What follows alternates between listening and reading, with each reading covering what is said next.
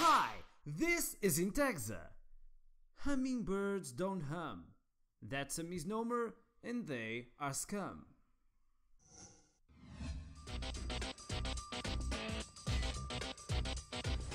Now really, if you think hummingbirds are nature's little angels, you're wrong. They're fucking savage. Nectar greed makes hummingbirds kill each other constantly. And do you know why? Competition. They have a metabolism 100 times faster than an elephant. So these little birds need to ingest a lot of calories very frequently or they die. They normally eat their own weight in sugar every single day, which is about 3 grams of it.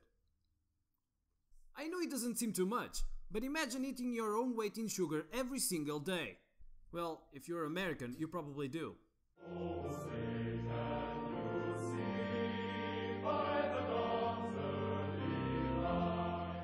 Hummingbirds are imprisoned in a vortex of dependency. They spend most of their time eating because they need absurd amounts of energy so they can fly. And why do they fly so much?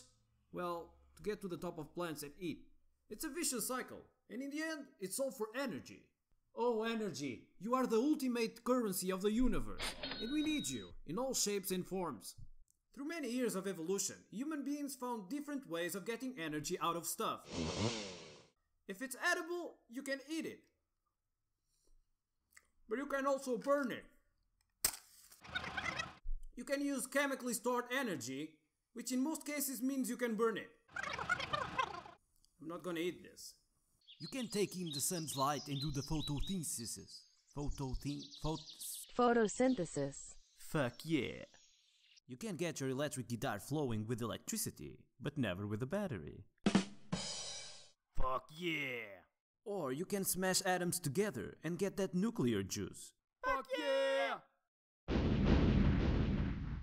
Energy is actually just like money, and in this universe, everything has a price. Everything we eat has a certain amount of calories, and everything we do costs energy. Want to go swimming for half an hour? That will be 4 apples, my good friend. My logo. Maybe a short practice of karate. You may ingest 30 pickles. Yep. Ooh, a very nice pickle.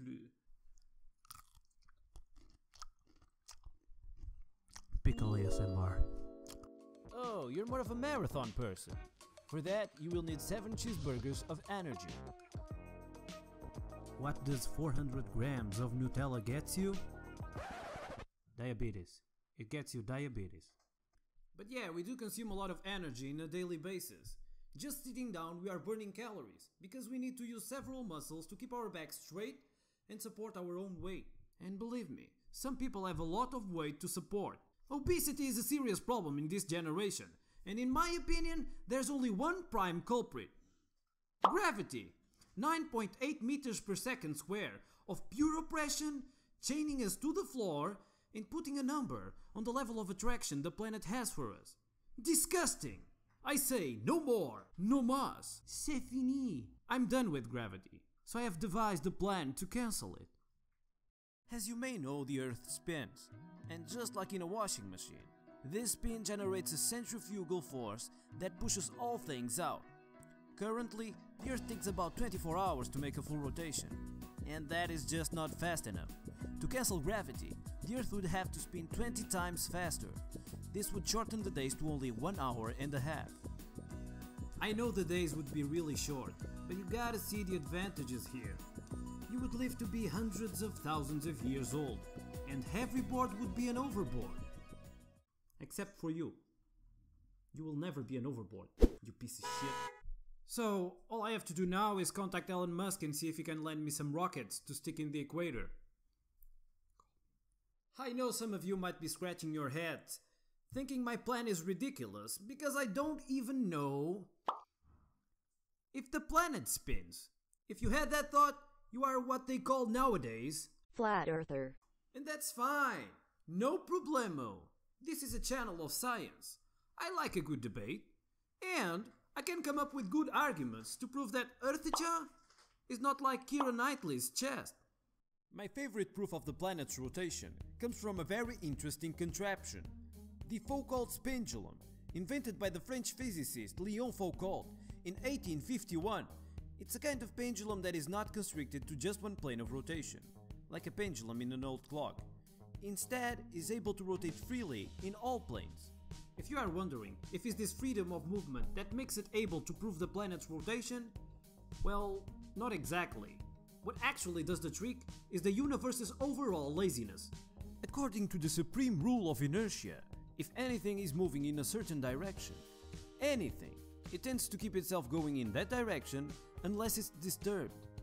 So, what Master Foucault concluded, and this is why it's such a brilliant idea, was that if he constructed a really big pendulum and made it swing for a long time, it would be looking at two possible and distinct outcomes.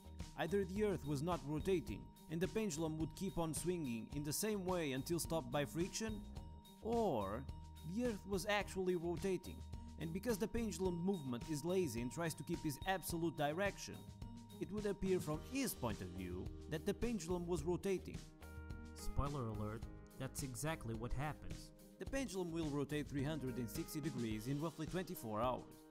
If placed in one of the poles, as the position of the pendulum approaches the equator, this period stretches out to infinity, because of the angular disparity between the axis of rotation of the Earth and the plane of oscillation of the pendulum. In some museums, to give some visual feedback, they normally put pins in the ground that are slowly, one by one, knocked down by the pendulum. This happens in a very consistent and predictable way. In most days. There's one exception. During the solar eclipse of June 30, 1954, the French polymath Maurice Allais went on to win the Nobel Prize in Economics, noticed an anomalous precession on the plane of oscillation in a Foucault's pendulum. Not satisfied with the results, he detected yet again, during the solar eclipse of 1959, a slightly increase on the planet's gravity. This time, using a paraconical pendulum he invented. This anomaly was named after the man itself, as Allais effect, and in truth has not been explained to this day. During many years, some scientists tried to replicate Allais' results. In some experiments, the anomaly was detected. In others, the results were inconclusive, and in some cases, no increase in gravity was detected. Because general relativity fails to explain this distortion in gravity, some people think that Einstein's theory should be revised.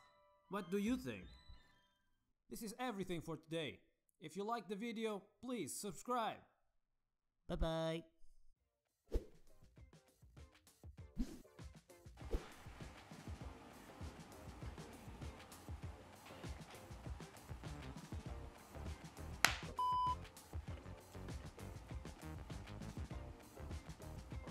They normally eat their...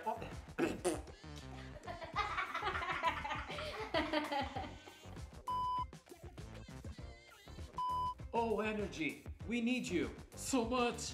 I'm screwing up again.